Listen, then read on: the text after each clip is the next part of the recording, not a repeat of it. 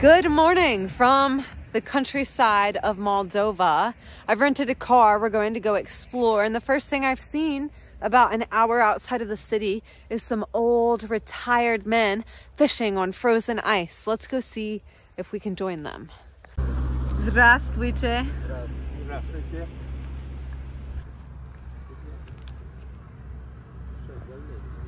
Как тебя зовут?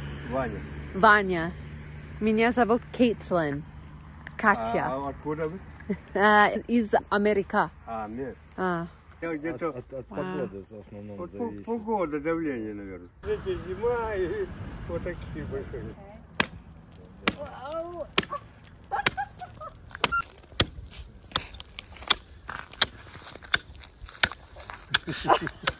Да. Еще какая-то работа. Да.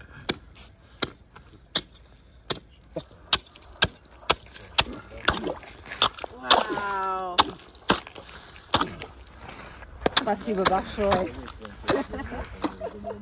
Пол-литра горячего.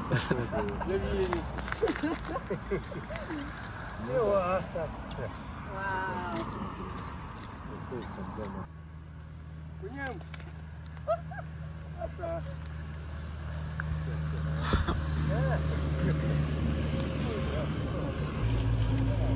I didn't do it right.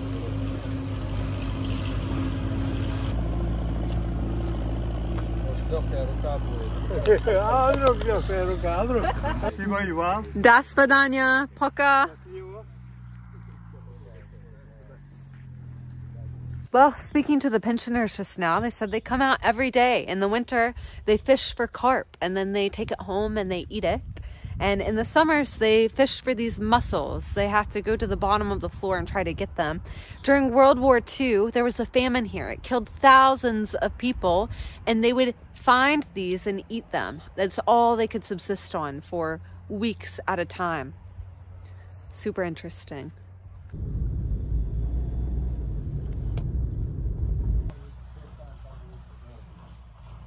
You can find wells all over Moldova. For a very, very long time, most of the population did not have running water. Luckily now it is improving. The situation is a lot better, and most of these wells are discovered and are inactive now.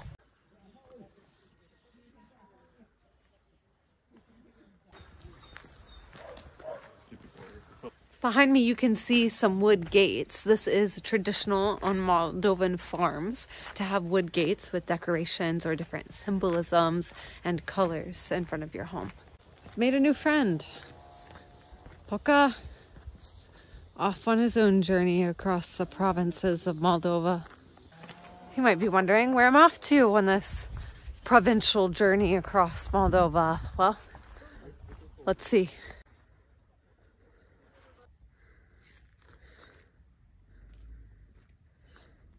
Now we are in Orhei Vec, which has a monastery for Eastern Orthodox monks that is built into the caves under the mountaintop that we are in.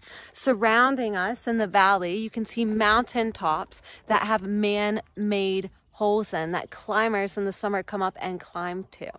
The caves in this region have been used for centuries for people seeking refuge and protection from persecution, practicing their religion in the caves. This specific monastery was built in the 13th century by Orthodox monks. At one time, it housed over 13 monks and had church services. Now it only has one monk, and it does offer church services on the weekends. Look at this crazy view. Can you imagine coming and praying here? It's absolutely gorgeous. You do have to cover your head if you're visiting, as is required in Orthodox church, but look at this insane view. I highly recommend coming to Orhei Vec if you are in Moldova. All you have to do is give a small donation if you're wanting to enter the monastery and cover your head. Now let's continue on our journey through the provinces. Check out this carriage. Pretty cool. Okay, just saw this on the side of the road. I want you guys to see. What you see behind me is an abandoned Soviet cultural club. They had these in every village, or every large village rather, this was a place where people would come for community, for music classes. Often the libraries were housed in these. Just a general place for everyone to be together. And now look at it. The community is still just as big, but it's just gone to ruins.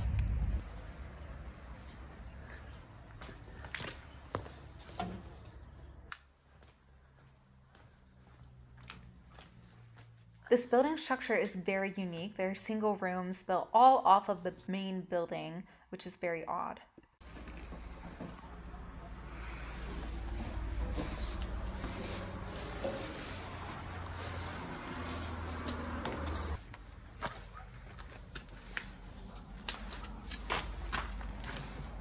Wow. So the inside of this room was like a theater. They would do plays and shows and everyone would sit here. Just look at the beautiful painting on the ceiling. Oh my goodness. And now it's just absolutely destroyed. How sad.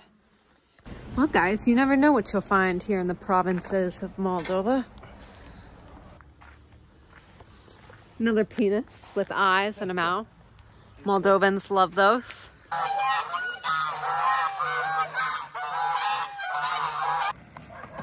Здравствуйте.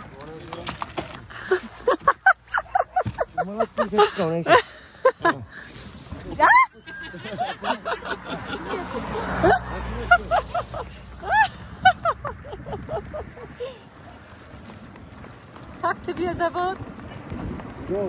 Меня зовут Кейтлин. Катя. Из Америки. С Америки, да? Да. A carriage ride through the provinces of Moldova.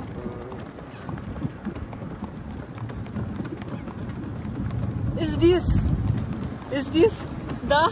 Да.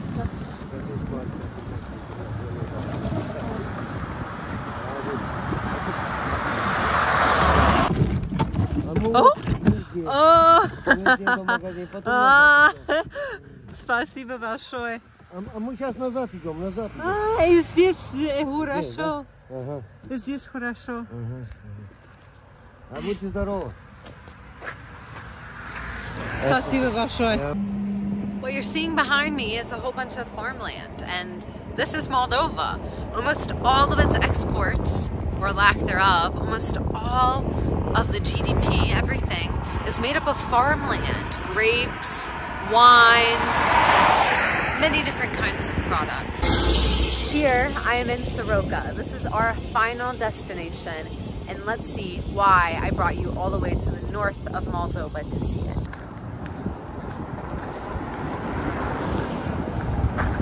Today I am at Gypsy Hill right now. This is Gypsy Hill. It's famous all over Moldova because there's a giant Roma population here. They come, they build these extravagant homes, but none of them are finished. It's just a shell. Sometimes they live in one bedroom. Sometimes they don't live in any of the houses because when you finish a house, you have to pay taxes to the Moldovan government, and they don't want to do that. The money for these houses usually comes from illicit activities, and therefore the Roma cannot afford to finish them after they start because the drug money stops coming in. Behind me, you can see what is known as the White House of Gypsy Hill. I'm sure you can see why. The Roma population has a king here, the Roma king. And it's so official that even our ambassador in Moldova has had an official dinner with him. The Roma population, unfortunately, is subject to a lot of difficult things in life. Very poor economics. A lot of the kids, due to their culture, don't attend school, or if they do, they go to a very young age and stop. Girls are expected to get married to other boys at 13 or 14 years old, and therefore, as you can imagine, many people are economically disadvantaged. They build these houses from drug money and other revenues. They live in one bedroom that's not fit with electric or plumbing. A really difficult life for most of the people in this village. Very sad to see. There are lots of misconceptions about gypsies and the Roma. I was hoping to prove those wrong. Unfortunately, this village is quite as bad as they say, but we have met plenty of polite people, very friendly. They do ask for money at the end of the conversation, so take that as you may. Здравствуйте. Как тебя зовут? Настя. Настя. Меня зовут Кейтлин. Кейтлин из Америки. Oh, wow. Okay, I've just been told by the Roma that I'm allowed to go see this house, that no one's living in it right now. So let's take a look. You can see exactly what I've been talking about here. This house is really grand, likely modeled off of a Western government building or somewhere famous, but only the outside is built. Someone definitely came in here, had some money from drugs or something, and then ran out of money and abandoned it. So it's commonly known that the people here get drugs from over the border with Ukraine. And as you can see on the ground, it's clear that that's quite true. Just needles and things everywhere.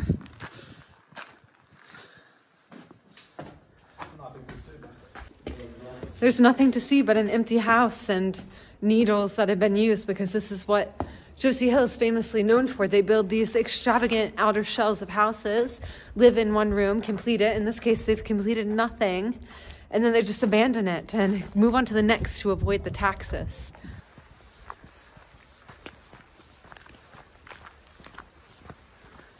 I found an abandoned Soviet apartment complex.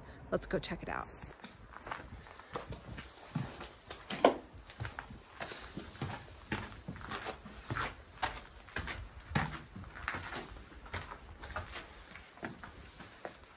Place, it's just, you can imagine what was once a big atrium.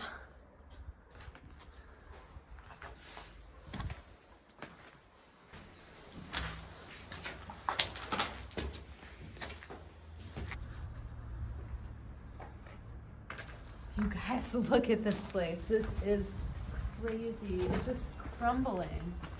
Oh my goodness, what once was such a beautiful building, used by so many people, and now it's just nothing. Oh dear. Hello from the top floor of an abandoned Soviet block with Ukraine in the distance and Gypsy Hill in the background and the sunset. What a stunning way to end the video. Catch you guys on the next adventure. Bye.